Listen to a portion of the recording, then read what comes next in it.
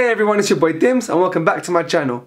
For today's video, we're going to be diving into the world of Chow Chows. I'm going to be talking about my first-hand experience of owning a Chow Chow, being a first dog owner, and all the facts about Chow Chows. Stay tuned for more.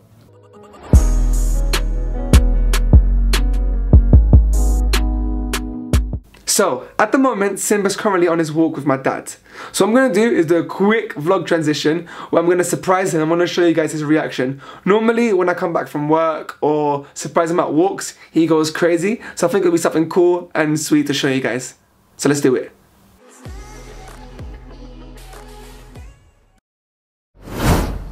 Hey guys, so I'm currently on my way to surprise Simba. So normally every day we have this routine where he has to go do his poo, so we take him out for a big walk. But lately I've been surprising him, so my dad takes him first and then I show up later, and his reaction is always so cute, so I thought this would be something cool to vlog and show you guys.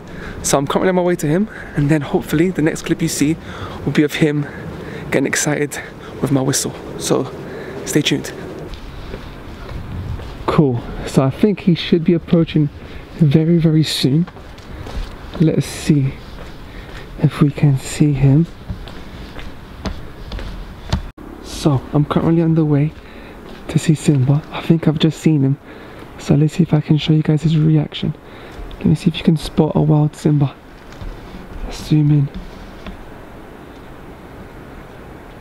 You ready? He nearly saw me. Let me surprise him quickly. Hold on. He might have seen me already.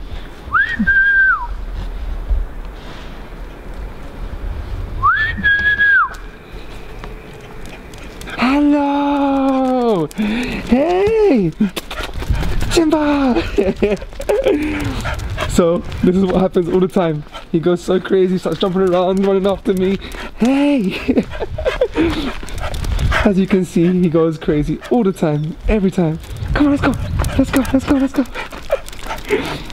He loves the attention every time he shows up, all the time.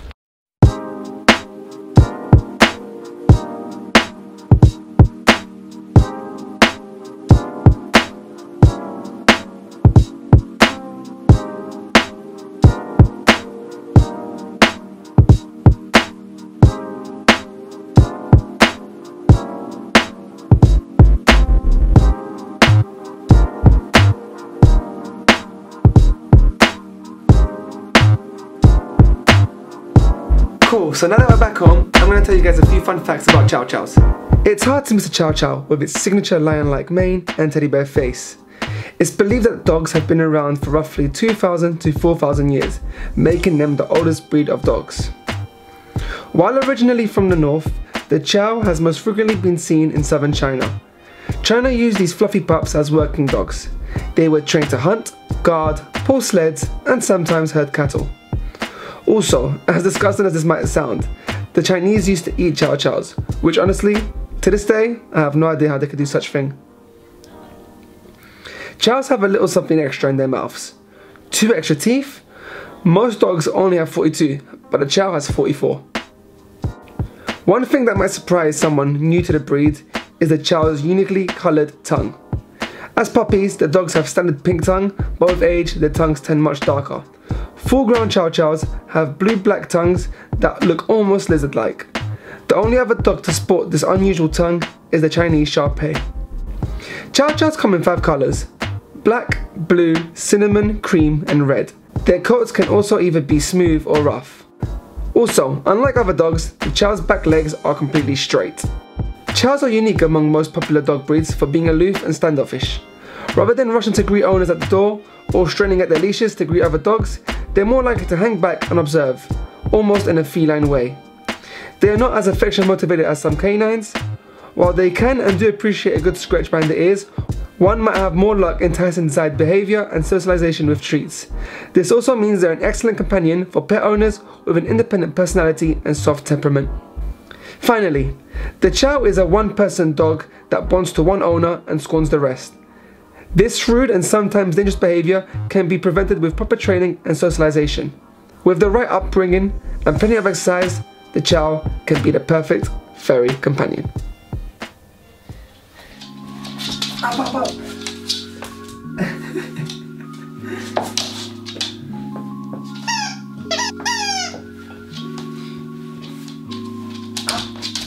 Alright guys, so I'm gonna talk to you guys about my experience with Simba.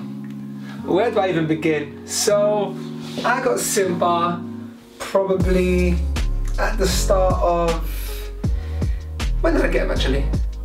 Beginning of April 2020, so that was basically when lockdown became really strict. I've always wanted a dog all my entire life, but mum never let me. But then I get to the age where, you know, I'm old enough to buy my own things and pay for something that I've really wanted, so I decided to go for my dream dog, which was a Chow Chow, and that's Simba. So, what information can I tell you guys?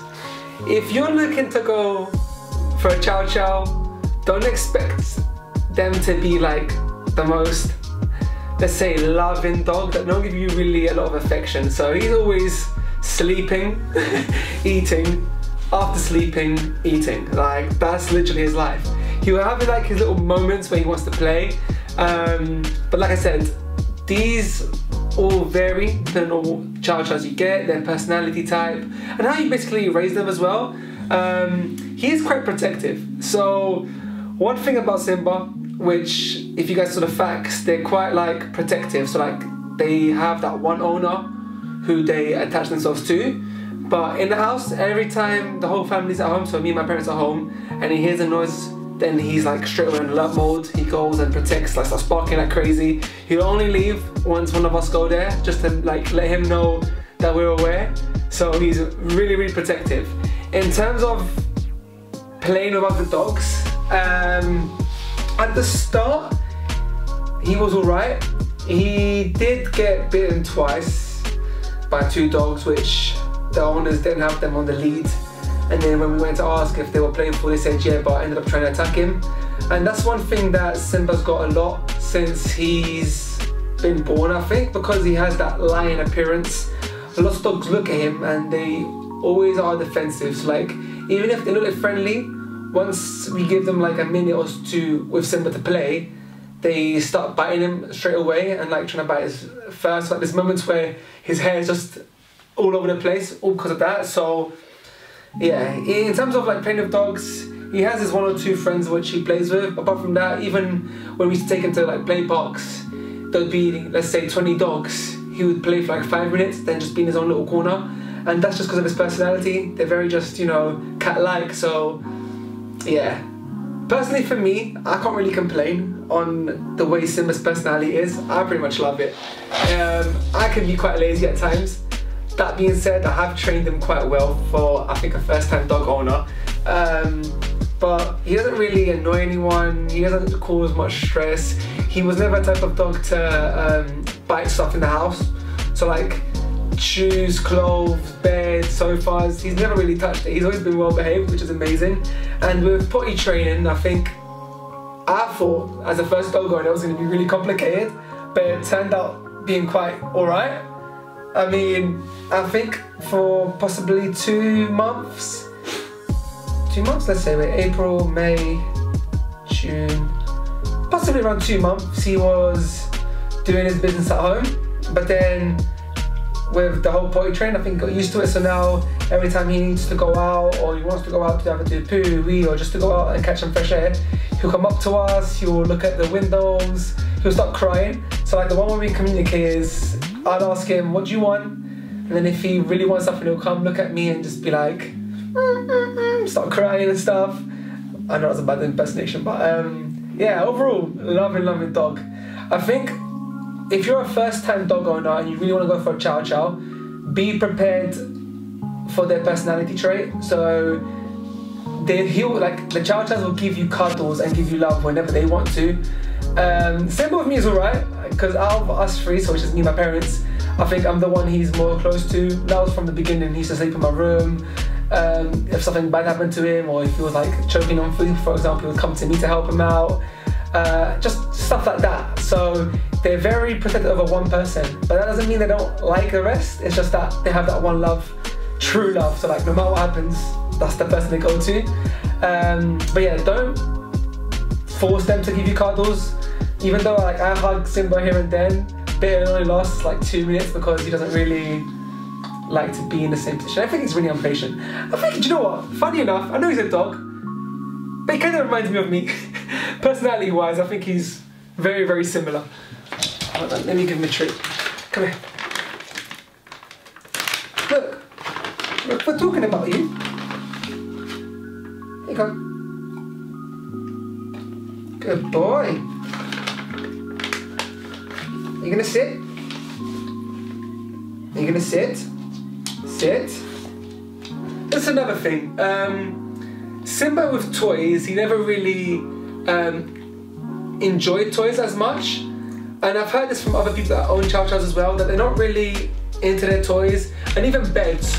So we never bothered to buy Simba a bed, and because of all the fur that he has, he always like goes to the coolest place of the house.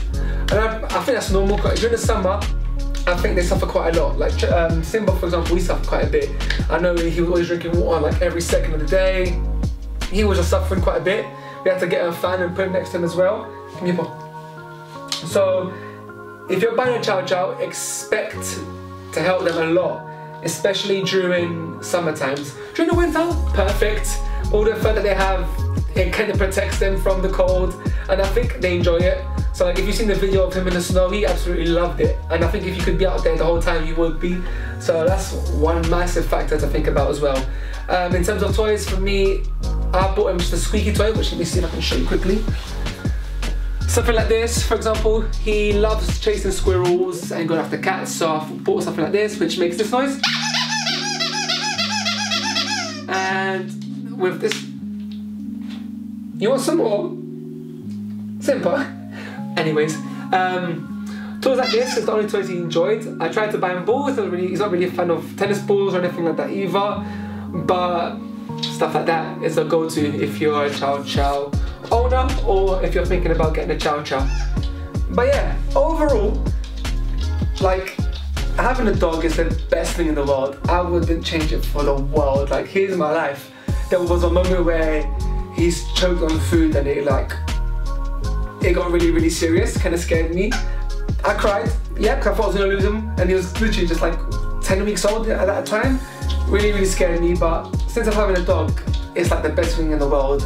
It just feels like, it's just that company, that best friend that you never really knew, that you needed. And just in general, dogs are just amazing. You know that phrase when they say, a dog's a man's best friend? That's the saying. I never believed it. Well, I did, but it's so different once you have one to see how they actually act. And if I'm honest with you, he's my world. But yeah, if you guys enjoyed the video or want to know any more tips or need help, or you're thinking about buying a Chow Chow, let me know. I'll be more than happy to help. If you do own a Chow Chow already, let me know what you guys do, because there's a few things that I think I can still learn and improve on with Simba. He's only 1 year old, so he's still quite young. But I'd appreciate any help as well, any tips that you guys would like to share with me. And yeah, if you guys enjoyed the video, don't forget to leave a like, comment, subscribe, and I'll catch you guys in another video soon. Peace.